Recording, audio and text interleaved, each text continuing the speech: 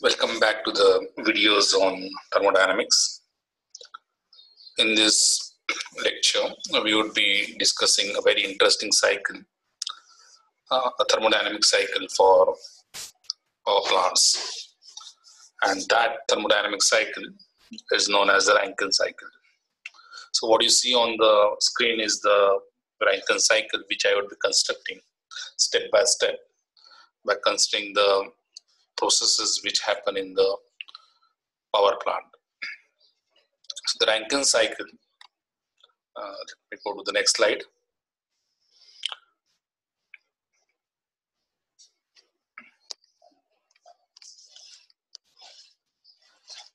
As I said, is a thermodynamic cycle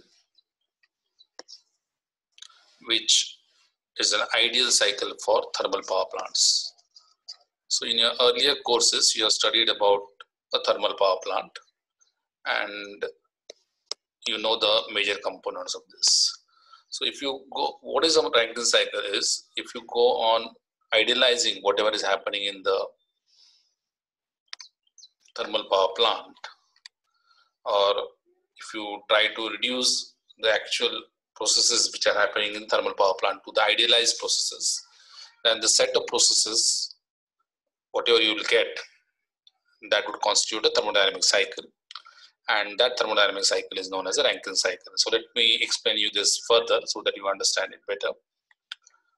You know that a thermal power plant, when you are talking about a thermal power plant, we generally have a steam generation in the steam generator or a boiler. It's popularly known as boiler.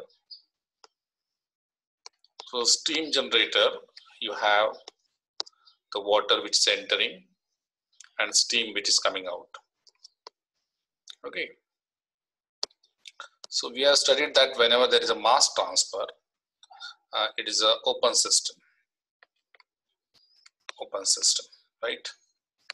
And because the water is getting converted to steam, this cannot happen without the supply of energy. And in the steam generator, we supply this energy in the form of heat. So there is a heat transfer Q, let us say, right? So when you are supplying this heat energy to this working fluid, which is water, right? You know that the water gets converted to steam, but how do you express this in terms of energy? So if I write an energy balance for this, okay, by approximating this system as a steady flow system, we had explained in detail what is the steady flow energy equation. So if you write an energy balance for this steam generator, what you will get is that because of the heat supplied, there is an increase in the enthalpy from initial point, let us say 1, to a higher enthalpy H2. Let us say that the mass flow rate of the water is m dot. Okay, so look at this. What we are doing is that we are applying the energy balance for this, and we are talking about a process which is happening. So when you are talking about the Rankine cycle, the process which is happening of heat addition is idealized as a constant pressure heat addition. Constant. How is the heat addition? There is a constant pressure heat transfer. Okay, constant pressure heat transfer. So this process of a constant pressure heat transfer would give you an energy balance like this. Q is equal to m dot into H2 minus H1. So what it means is, it means that whatever heat is being supplied, there is heat transfer in the boiler, that goes in increasing the enthalpy of the feed water from H1 to the enthalpy of steam, which is H2. Okay, that is a simple meaning of this, right? And the process we talked about is a constant pressure heat addition. So if I want to represent this process, okay, on a temperature entropy diagram, so it becomes like this. Let us say this is temperature, and this is, let us say, the vapor dome.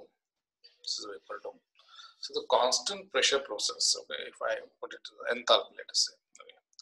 So what happens is, because you are adding the heat at a constant pressure, so you need to figure out how are the constant pressure lines on the constant pressure line P is equal to C lines on the temperature enthalpy diagram. So if you look at the constant pressure lines, you will find that within the vapor dome, the constant pressure lines are horizontal.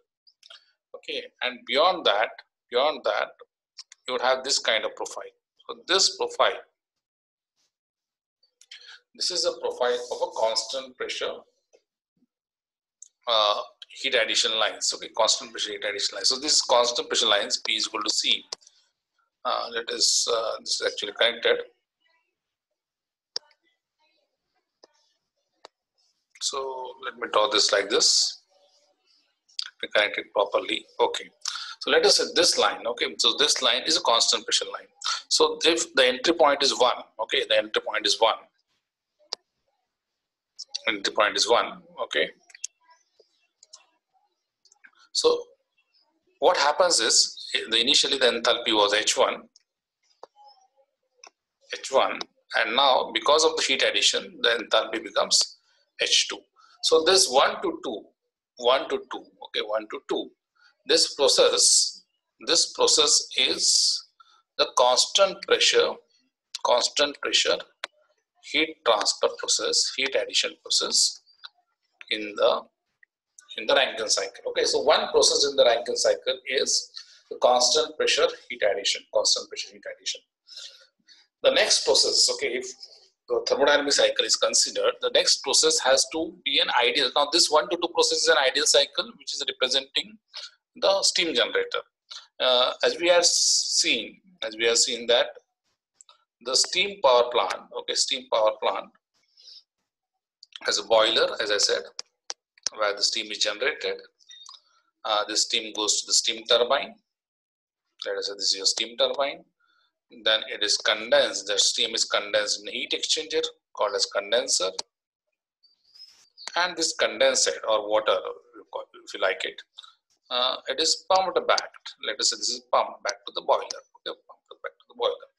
So if you look at this, the Rankine cycle is what? Rankine cycle is now, as I had explained you, for the case of boiler, what I had done is that I had considered the actual boiler and idealized process in that boiler I had stated. So the idealized process, as I said, for the boiler is the constant pressure heat addition. Okay, so constant pressure heat addition happens in the steam generator. Okay, so this steam now goes to the steam turbine. So you know that the steam is expanded. Okay, the steam is expanded, right? But ideally, what are you expecting? How the steam should be expanded? So ideally, we are expecting that the steam should be expanded without the heat loss. So there should be no heat loss. Okay, and there should be no friction. Friction should be 0. Okay, so this turbine we would idealize is to be a frictionless steam turbine, and the turbine we would idealize it to be an insulated, completely insulated steam turbine. So because it is frictionless and because the heat transfer is 0, you know that this process is an adiabatic process. There is no heat transfer, and it is a reversible process because there is no friction, and because it is adiabatic and reversible, one property which we had discussed earlier remains constant, that is the entropy remains constant. So it is a constant entropy or a isentropic process. Okay, so what you see is that the next process in the Rankine cycle, so one process in the Rankine cycle would be the ideal process in the steam generator or boiler, which is a constant pressure heat addition. Followed by that, the next process would be an isentropic process of expansion. Which is again an idealized process. The next process which you see here would correspond to the heat exchanger, namely the condenser. And we have studied that condenser is placed, just as you know that in the boiler, the heat is being transferred from the surrounding to the system. Similarly, in the condenser, the heat is being transferred from the system to the surrounding. So let us say QR is the heat rejected and QS is the heat supplied. So you see that in the condenser, the heat is being rejected to the ambient, to the surroundings, and as a result of this, what happens is the enthalpy of the steam Okay, gets reduced from H3 to H4, and when this enthalpy of the steam is being rejected from H3 to H4, this steam also gets converted to a condensate, that is liquid, that is water. Okay, condensate is nothing but water. Okay, so the next process, the ideal process of the Rankine cycle, next process is a heat rejection process. And how is that heat rejection happening? So idealized it, we say that there is no pressure drop. There is a pressure drop is constant. There is no pressure drop, so it's a constant pressure process of heat rejection to the surroundings. Heat rejection to the surroundings. So 1 to 2 is what? 1 to 2 is constant pressure heat addition. 2 to 3 is isentropic expansion. 3 to 4 is constant pressure heat rejection. If you come back again to the schematic of the power plant, you'll find that this condensate is pumped back to the boiler. And when you are having the condensate which is pumping the water into the boiler, you need to supply certain work.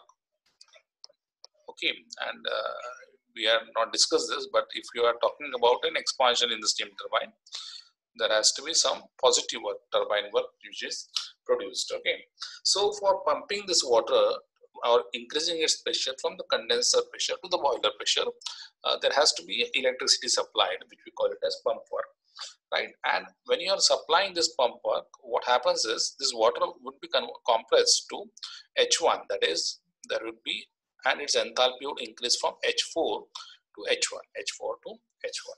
So this again, if you want to idealize it, so we would expect that this pump is frictionless. Ideal pump is frictionless pump, and would expect that there is no heat loss from the pump. That is, it is an adiabatic pump. So interestingly now, your process becomes like this: that 4 to 1, if we call it as 4 to 1, that is a constant entropy. Why it is constant entropy? Again, I will explain. That is also called as isentropic.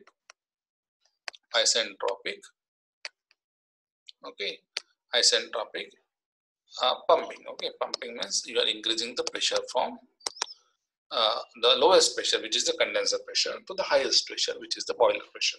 Now, why it is constant entropy? This is because your pump, we are assuming it to be an adiabatic, there is no heat loss, and we are assuming the pump to be frictionless. Okay, so all this makes it a reversible adiabatic, and we have studied in thermodynamics that if the process is reversible and if it is adiabatic, it is a constant entropy or isentropic process. So this 4 processes, let me write down again all these 4 processes. So we talked about process 1 to 2 as a constant pressure heat addition. Okay, which is an ideal process which we can assume to happen in the steam generator or boiler. The next process is the isentropic expansion, where you are producing, where there is a work transfer of expansion, and it corresponds to an idealized expansion process in the steam turbine. And 3 to 4 process is a constant pressure heat rejection, which can be assumed to be an idealized process in the condenser, and 4 to 1 is an isentropic compression, which we can call it in the ideal process in the pump. Okay, so it's nothing but pumping actually. Though we are using the term compression, what we mean is it is a pumping process. We are pumping the fluid, that is water, from a lowest pressure, that is a condenser pressure, to the highest pressure, that is the boiler pressure. So this 4 processes in this order is also very important. This 4 processes in this order, they constitute a vapor power cycle, which is known as a Rankine cycle. So this we can call it as the Rankine cycle. So if you are asked what is a Rankine cycle, obviously a Rankine cycle is a thermodynamic cycle, which is an ideal cycle comprising of the 4 processes in this order. Which order? Constant pressure heat addition, isentropic expansion, followed by constant pressure heat rejection, and an isentropic compression. So all these 4 processes together would constitute what is known as a Rankine cycle, and this becomes a Rankine cycle. Look at this: 1 to 2 is a constant pressure heat addition, 2 to 3 is a isentropic expansion. 3 to 4 is a constant pressure heat rejection, and 4 to 1 is a isentropic compression. Again, what would 1 to 2 represent? It would represent the ideal process in the steam generator. 2 to 3 would represent the ideal process in the steam turbine. 3 to 4 would represent the ideal process in the condenser, and 4 to 1 would represent the ideal process in the pump. So it means that the Rankine cycle is a mathematical model.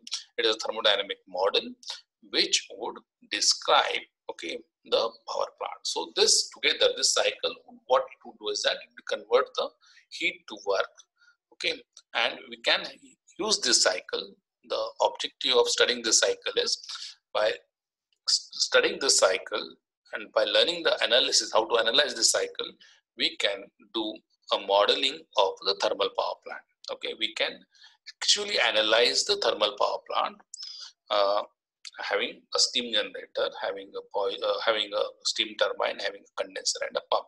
So if you go and visit a power plant, and if you get to know what is the boiler pressure, what is the condenser pressure, okay, what are the temperatures, for example, at 1 to 2, 3, 4 like this, then you can estimate the performance of the power plant. So this is the advantage of using the or studying the Rankine cycle. So why should we study the Rankine cycle? Because it gives you a powerful thermodynamic tool to estimate the performance of the actual power plant. So the theory of the Rankine cycle can be applied for analyzing the actual power plants.